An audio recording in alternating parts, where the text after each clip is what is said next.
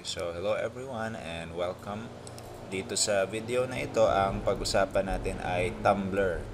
Tumblr.com. So what is Tumblr? So it is another platform na pwede pang gawa ng blogs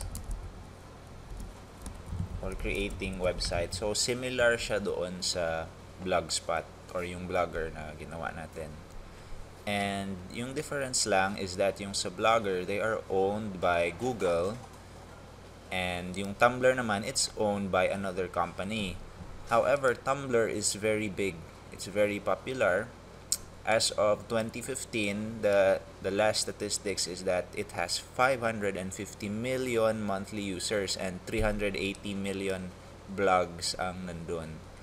So on average, there are 120,000 na nag-sign up, 120,000 sign-ups dito sa Tumblr. So it's a very good idea if you want to start a blog. You can start it with a Blogger, but you can also use Tumblr.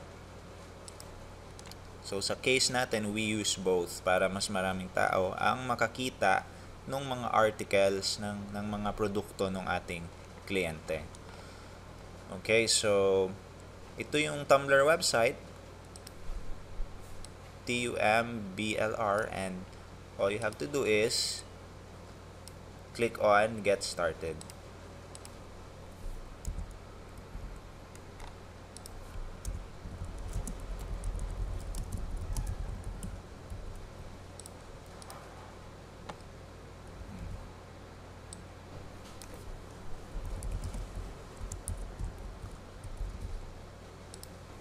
Okay, so click on Get Started and enter ano yung gusto mo na email and password. Of course, you want to create something na unique. Huwag nyo gamitin yung pare-pareho na password.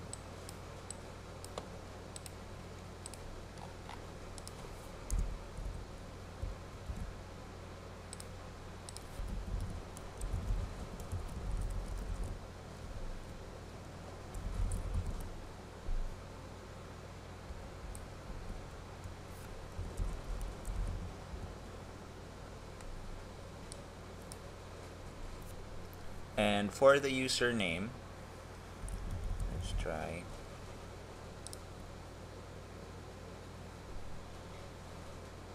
Okay na siguro to.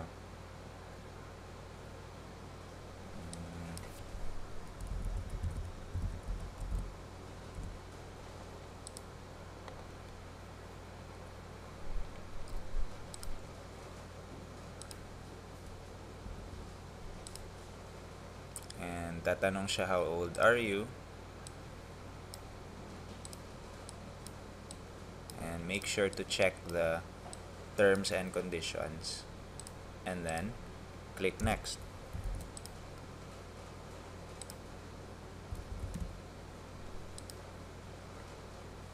And mag-ask siya for proof na you're a real person.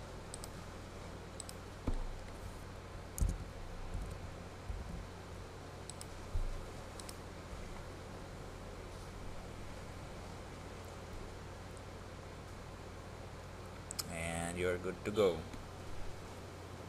So ngayon, magtatanong siya, ano yung mga topics na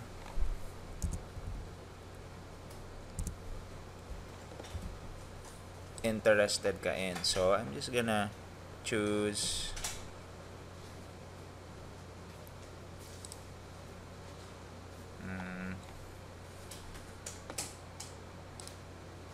non-profits, volunteering. Okay, sounds good. And then siguro yung related sa sa product is health and fitness, nutrition, yes, exercise then would be good, workout would be good para related doon sa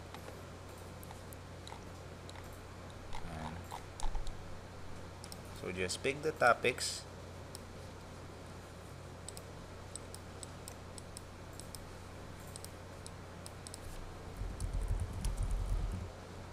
And once you're ready, click next.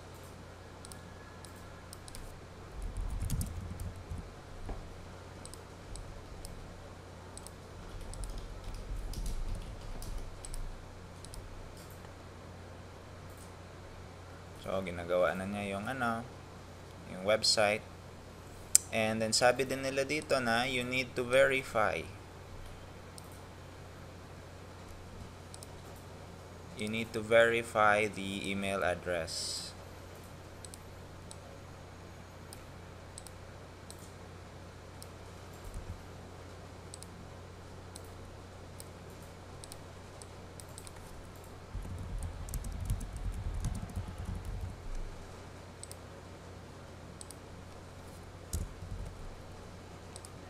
So let's go ahead and go to our email address, and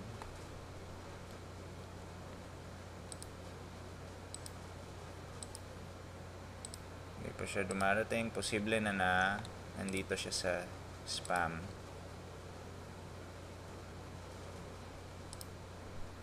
Wala siya. So kung hindi siya magdating, click send it again.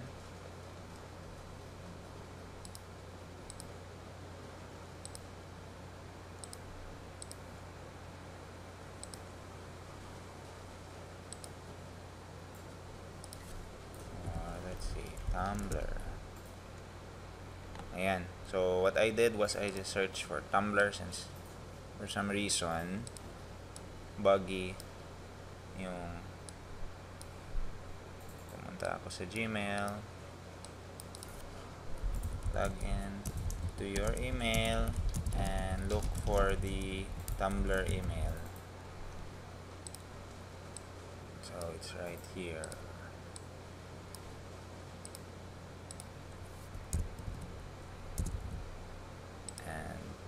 Click on it and click nyo itong link na ito para ma-verify. Okay.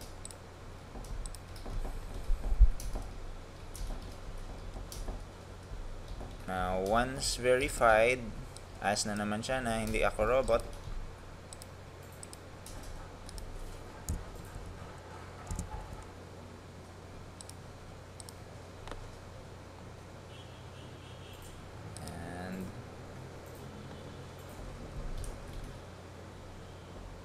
Congratulations, now you're a real user. Okay, so okay na. So ito yung first step sa Tumblr. Pwede natin ma-change ang title, ang colors, ang images. So just click on edit appearance.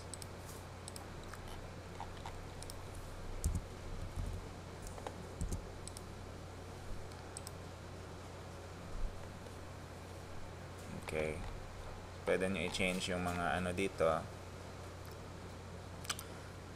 Actually, gusto ko i-change yung Tumblr URL para mag-focus siya doon sa children's health. And so, let's try kung pwede pa natin i-change children's health blog, or since username man siya.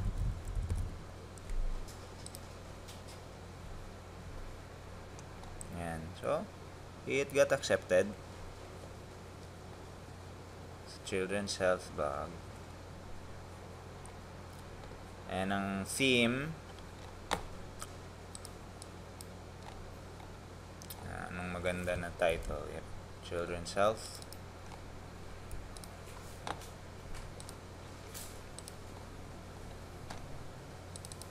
Hindi siya ma-change. So, let's see.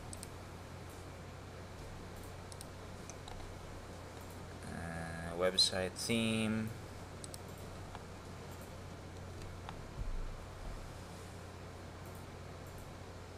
So dito ma-change yung title.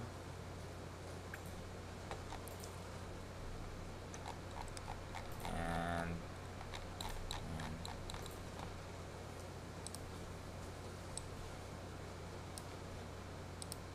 pwede nyo i-change yung title, yung description. gusto nyo palitan yung picture pati yung avatar, okay, and we got there by clicking on edit theme. Change the username and change the theme.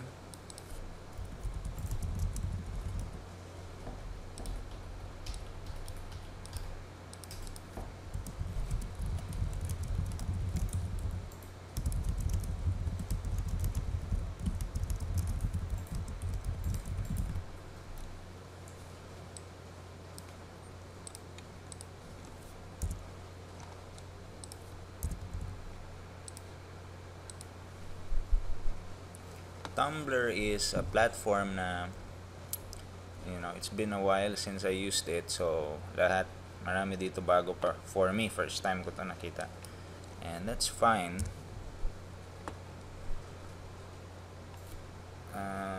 Title, children self-blog. Description, guide your children towards a better future that is healthy through health, exercise, nutrition, and positive psychology.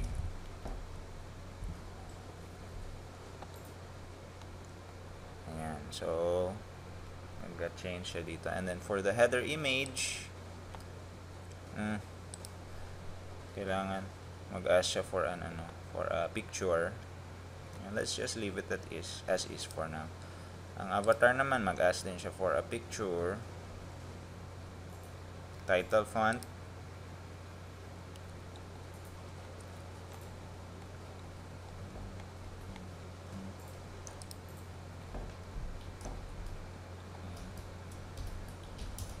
and background color. Okay na yan. Show header image. Ito yung itsura niya kung wala yung header image. I think mas gusto ko kung wala siya. Simple lang. Layout, regular, ano ang wide. Okay na yan. Sliding header, endless scrolling, disco short name. Okay.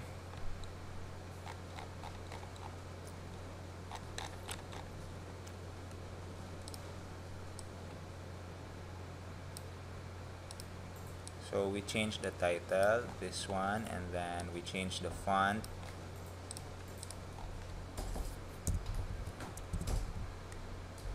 And scrolling down sa baba, hindi natin pinakita yung show header image.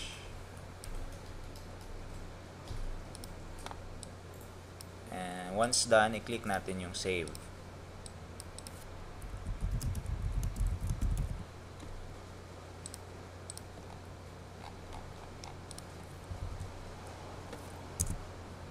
Okay.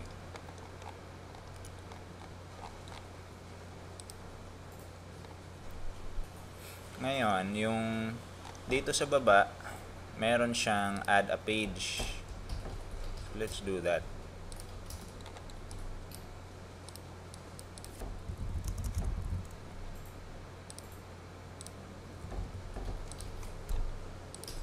Add a page, and ang page title natin is the article na ginawa din natin doon sa Blogger.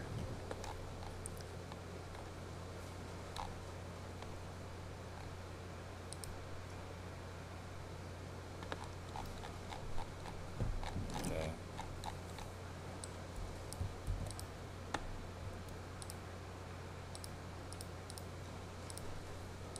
So, page title, and then i-copy natin yung content. And in this case, ang gagawin ko, dito muna ang i-copy ko. Para hindi masali yung picture dito, kasi kahapon nagproblema tayo kasi nasira yung alignment sa Blogger. So,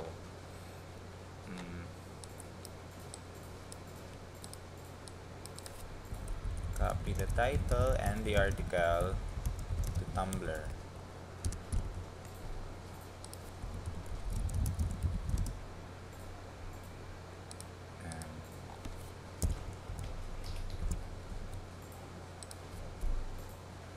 And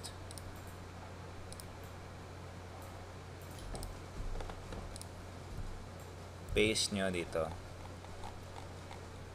Okay.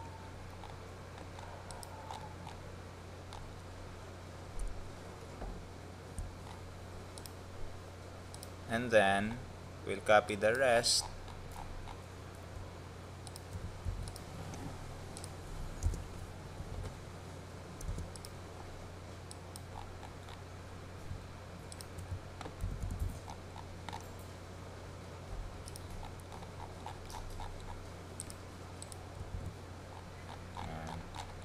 And once ready,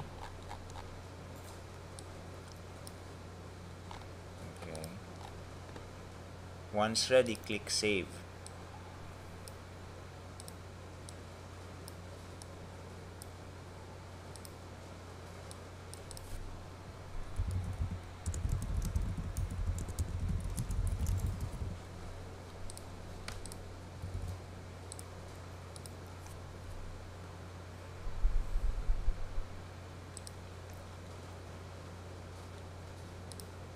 And after nyo ma-save, pwede ninyo tingnan yung preview. Ayan. So, ganito na yung itsura niya. Update preview. Kikita na siya dyan. Okay. And let's check kung okay na siya. Children's health blog.tumblr.com. Tingnan natin kung nag-update siya. Hindi siya lumabas kaya hindi gumana yung save. Mabagal ang internet ko ngayon. Try natin dito.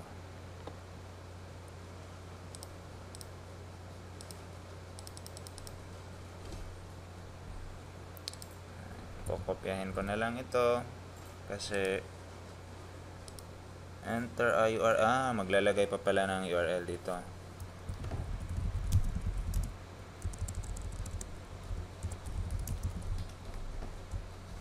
Children's book with moral lesson. Yan.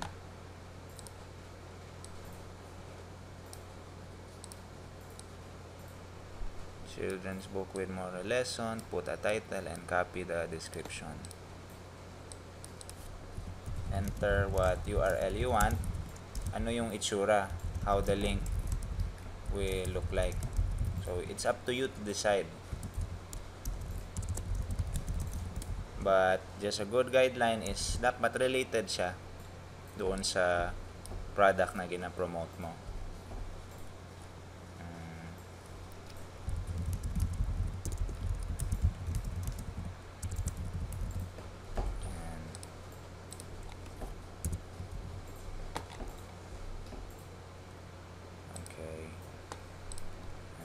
Copy paste yung article, hindi gumana. Paste. So let's do it again.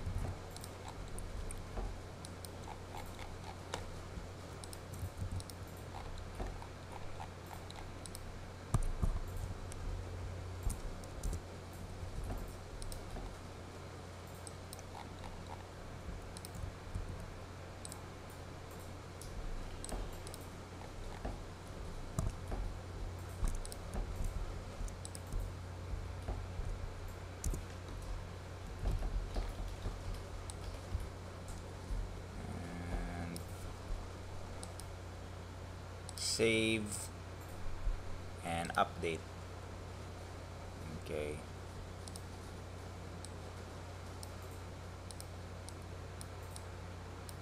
Pause update preview.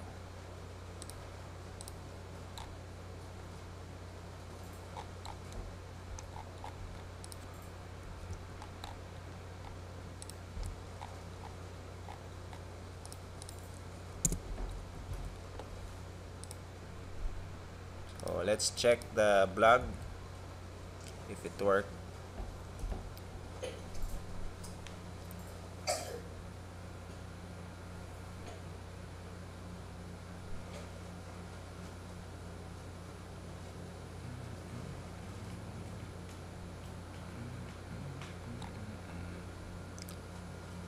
For some reason, hindi pa siya lumalabas. So, let's try saving it again.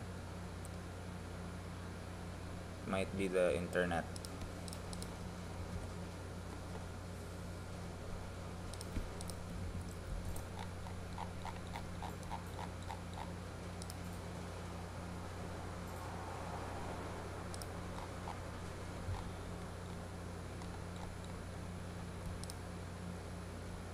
Post, archive.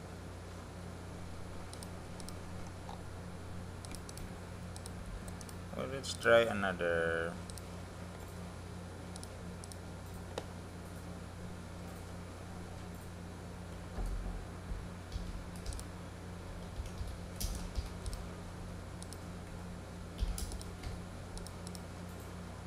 Bakit siya ay hindi nag-update?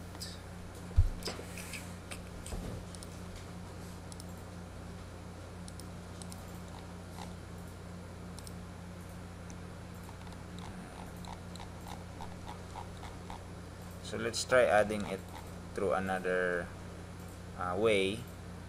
Click muna tayo ng exit. Parang ano siya. Balik tayo sa ayan, ito. Let's try adding a text. Ayan.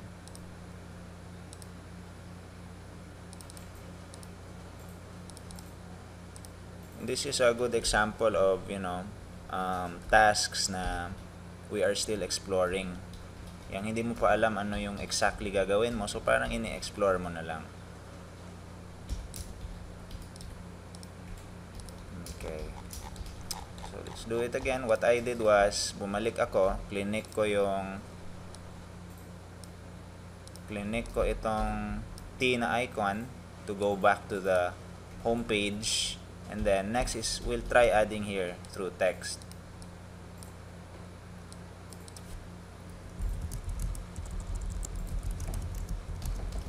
Then add text.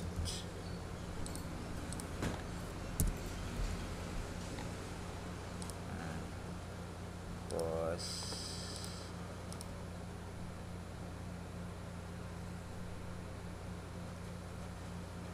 Okay. Sabi niya pwede daw mag-add ng picture. Just click the plus sign. Tapos i-copy yung title. And copy yung description.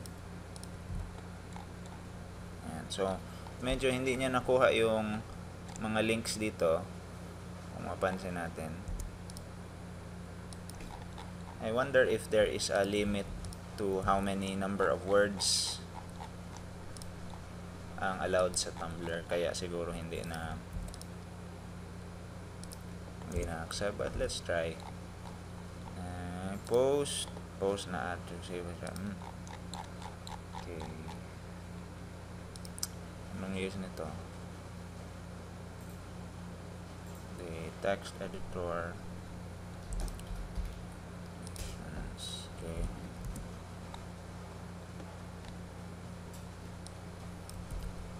And pwede mo siyang i-format. So unfortunately, I have to format it one by one.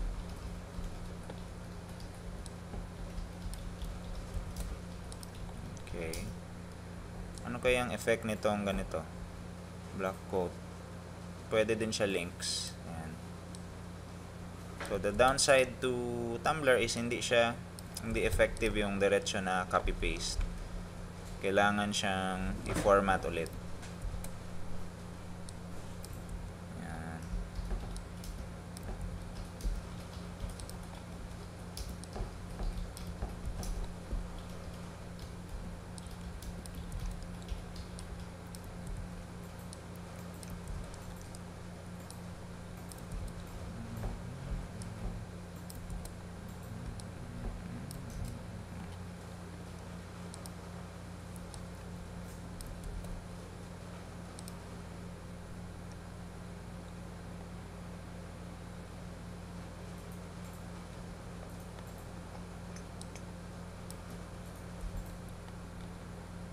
So I think na mali yung order.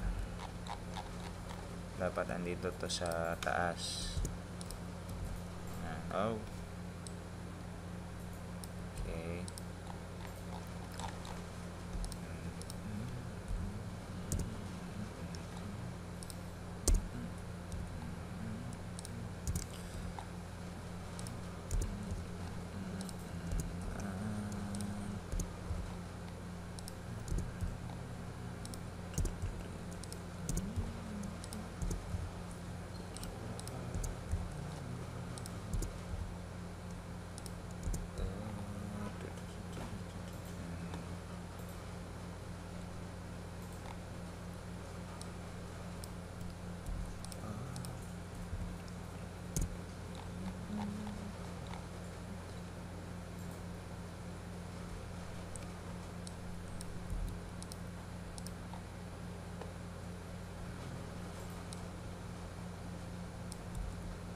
So we'll have to do the links also.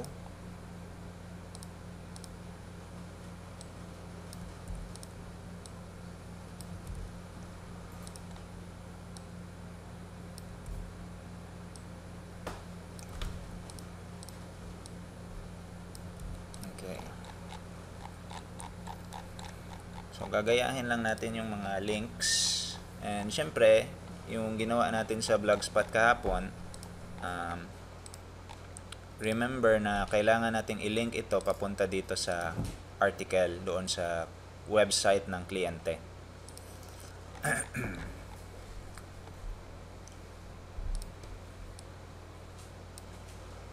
So add the title, copy paste the copy paste the article, and then syempre yung mga formatting. Format the article with yung bold and add links later.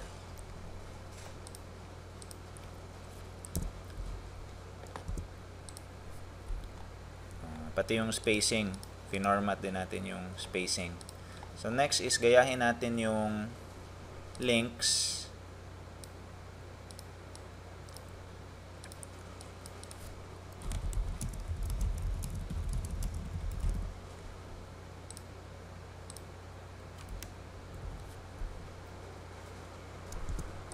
So, children's book with a moral lesson.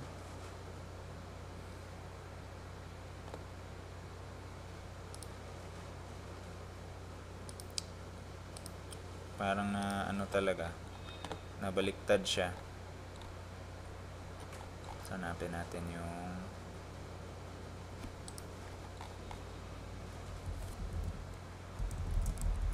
ito. So, ito pala yung naputol.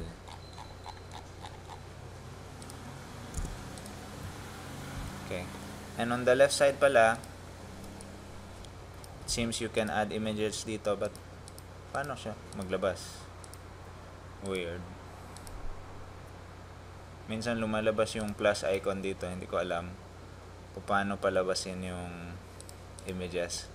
Siguro sobrang haba na ng article. So, are you looking for a children's book? Yan. Gawin natin itong link. Actually, napansin ko na meron siyang underline. So, posible na link na ito. Ito rin, oh. So, posible na na-keep niya yung links. Let's hope. Para hindi sayang yung oras. Yan, meron na siyang mga underline. So, let's try that. And once ready, of course, let's try adding the thing that we did yesterday doon sa Blogspot na kailangan ng link papunta dito, pati papunta sa homepage.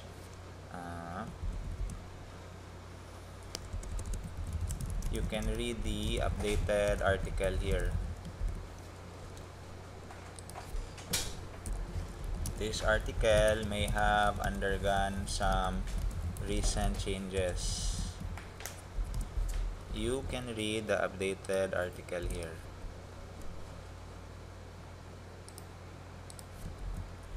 Children's book with a moral lesson.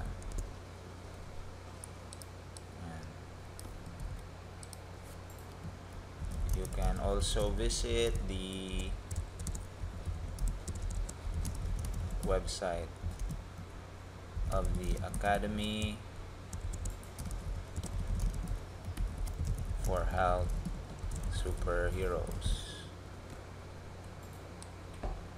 Kung hindi kayo confident sa writing skills nyo, pwede kayo magpasulat sa writer na kasama nyo sa team. Usually, merong writer ang team. Kung wala, ano kayo? Ipa-check nyo sa client kung okay ba. Kunin nyo yung link.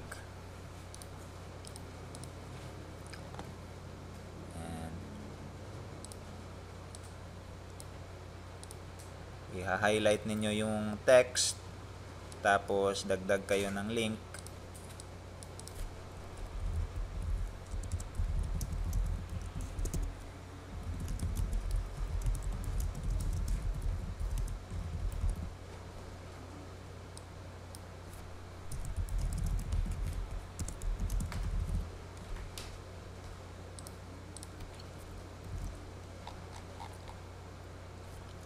So, reminder, make sure to add a link back to the original article on the client's website for every work that you do. So, very important yan siya. Huwag kalimutan. So, also, add a link back to the homepage. So, that's very important. Then, nag-ask siya here. Done. And, ang next naman yung papunta doon sa homepage. Ayan. Done. And once you're ready, click post. Ayan. So, I added this. Then, once you're ready, click post.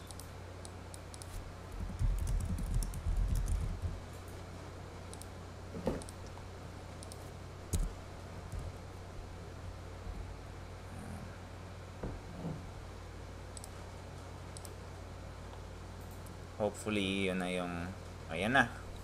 So, at last, so tingnan natin anong itsura ng, hopefully, ito na yun. Ayan.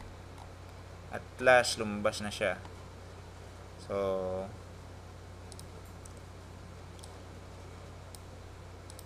ayan.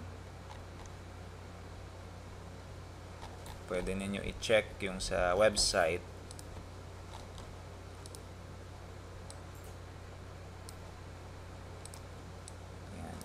Visit the website here.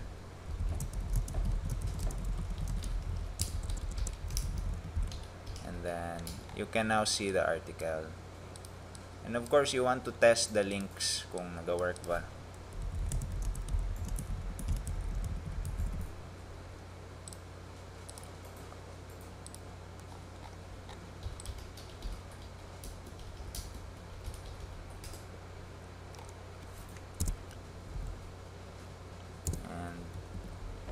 That's it for the first part of Tumblr. I'll create another video kasi gagawa tayo ng mga other changes dito sa Tumblr na yung ginawa natin sa Blogspot. Medyo gagawin din natin dito sa Tumblr. So, it looks like nag-work yung mga links. And most importantly, yung sa baba.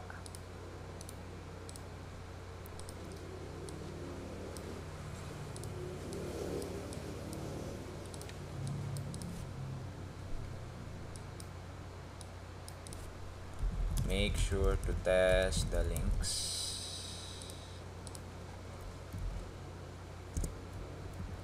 And it's working. And that's it. See you in the next video.